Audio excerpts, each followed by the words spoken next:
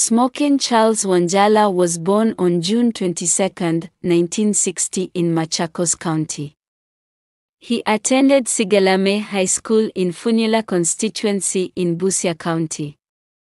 He attended the University of Nairobi where he graduated with a bachelor's degree in law.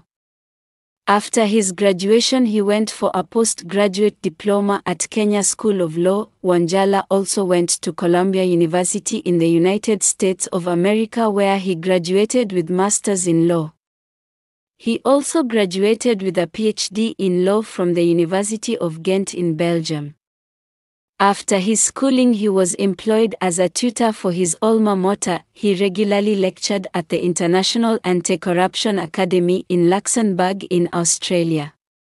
Wanjala served as a law lecturer and a senior lecturer at the University of Nairobi between the year 1986 and the year 2004. He lectured at the University of Nairobi for 15 years where he taught international law, international human rights law, land law, and criminal law. He was the first chairman of the Public Complaints Committee on the Environment (PCC). This is one of the compliance committee of the National Environment and Management Authority (NEMA) between the year 2002 and the year 2004.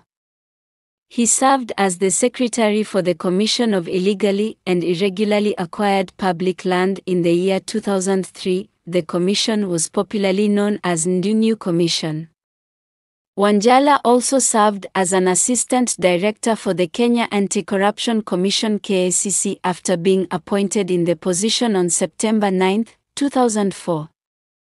He was responsible for research, policy, and preventive services. He worked in that position for a period of 5 years, that is until September 18, 2009 when he resigned due to public outcry. This followed the irregular appointment alongside his boss Aaron Riangara and fellow Deputy Director Fatuma Sichelei by President Mwai Kibaki. The commission is currently known as Ethics and Anti-Corruption Commission (EACC). Wanjala was the founder member for the Center of Law and Research International Clarion, and he has participated in major research projects.